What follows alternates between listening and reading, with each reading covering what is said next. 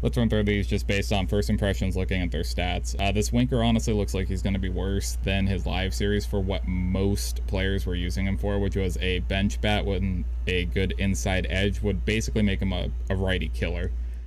Because if you look at his live series today, actually, he is really benefiting from that plus 15 contact and power versus righties versus the monthly award one, which does make it so you don't have to platoon him at least, which is nice, and it does improve his fielding. Essentially, if you wanted to use Jesse in your every game lineup but did not want to deal with having like to platoon him the second there's a lefty on the mound or later in games when defense starts to matter, the new one alleviates that, but it's at the cost of being able to murder right-handed pitching. Not bad by any stretch, just not what we were expecting. I think most people were expecting double 125 on the right-handed hitting stats, so seems a little bit anemic.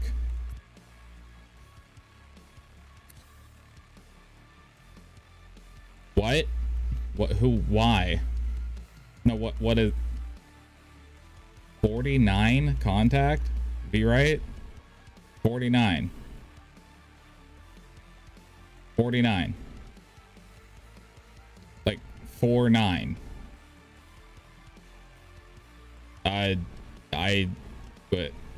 Yeah, cool. He has 105 power V right, but that's a needle point PCI on every difficulty. No, honestly, like, and if he was a little bit faster, maybe is a weird meme type player, but the fact that we got this instead of Nicholas Castellanos is sad. Yeah, it's sad. Sad.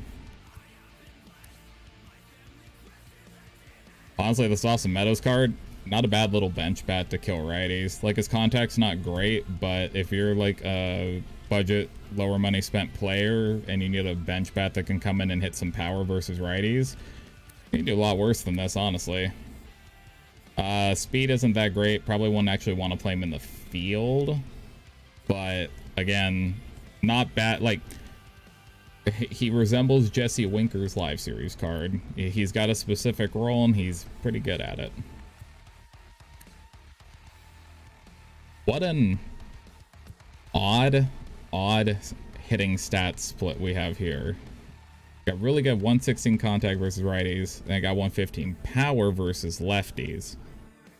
So on higher difficulties, he's going to be a little bit better versus the righties because he'll have a nice big PCI, but he can also slam some meme-worthy home runs versus lefties. I don't know. First base is a pretty crowded position, so I don't know, like, even if you're not, like, I don't know how you justify using him over Vlad from last month. Because obviously you're going to face more righties than lefties on the mound.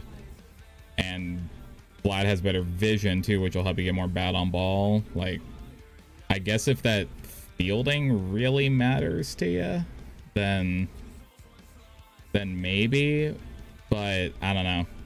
This Braves, like, the odd stat makeup is odd. Again, he's not bad. He's good enough that if you are a fan of Jose Abreu, it's not like I'm gonna say, oh, you're kneecapping yourself to use him. It's nothing like that. He is a usable player, which for these monthly awards cards is nice. Okay, I know he's not part of the monthly awards, but you know, I just kind of wanted to bask in the insanity that is this juiced Carlos Santana. He's like a more powerful Posada that's significantly faster and a little bit better fielding. I don't know if he's worth the 75 to 80k that he is at the time of recording this, but man, I'm sure a lot of people have been playing this game for a few years, got some memories about past versions of this card that just raked for them. So I don't know, we'll see how he does.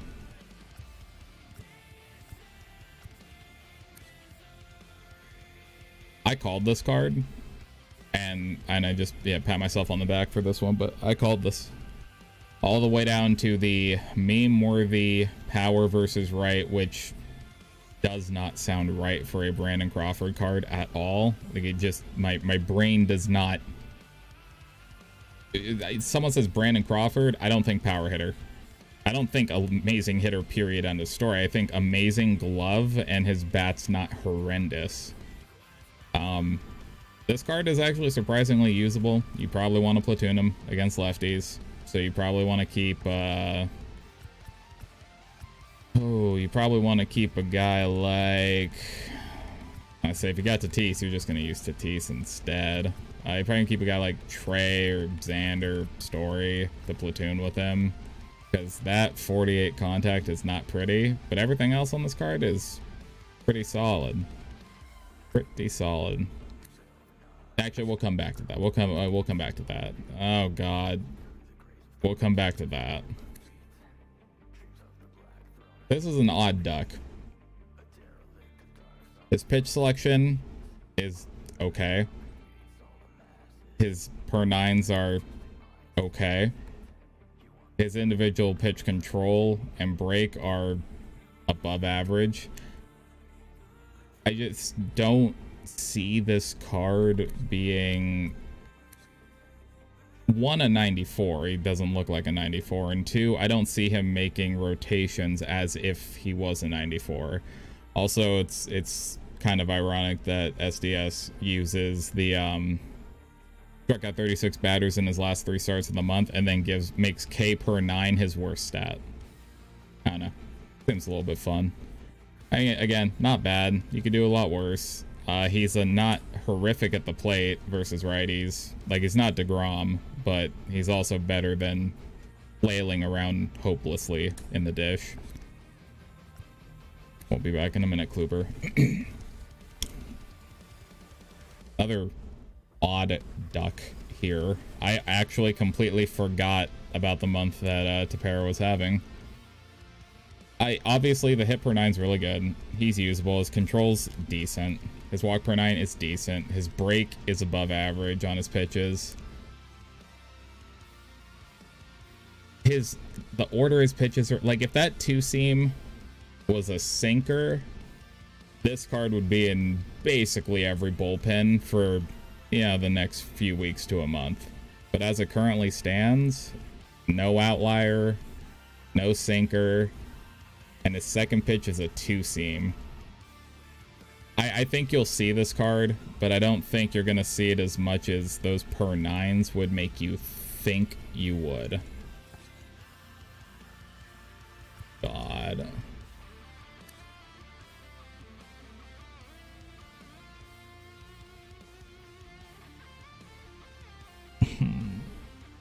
Why? Why are we here, if not to suffer? He's back, chat. He's back, community. Just when you thought we had escaped from Kluber madness, yeah, it's like Terminator 2. We're in T2 now. He's back.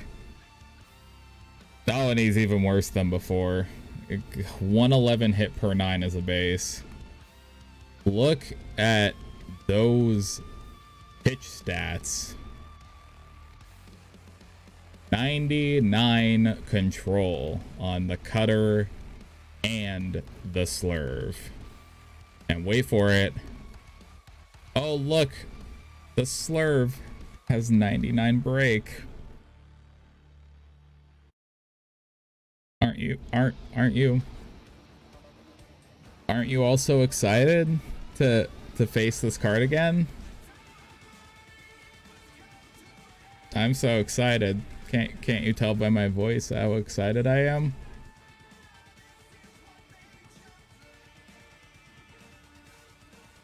I've never been this sad for a pitcher to have thrown a no-hitter.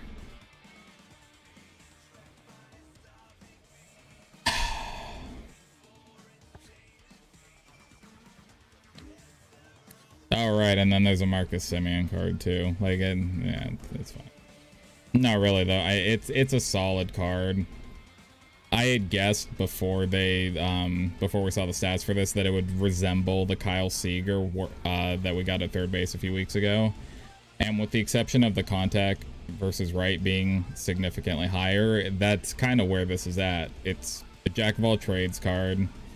Like, he has really good contact, good enough power, good in the field, decent enough arm, not horrifically slow.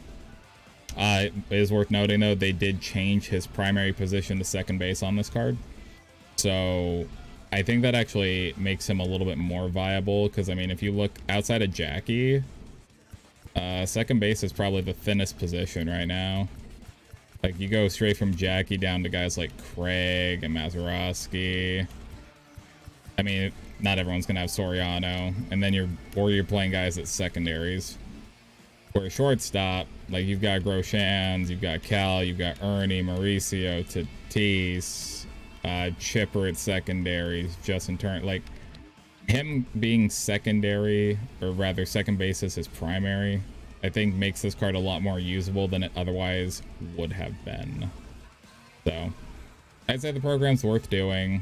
Like, between Marcus and God help us Cluebot, I think the rest of the program is kind of underwhelming. Like, Crawford's fun. Winker makes the card more usable and consistent. But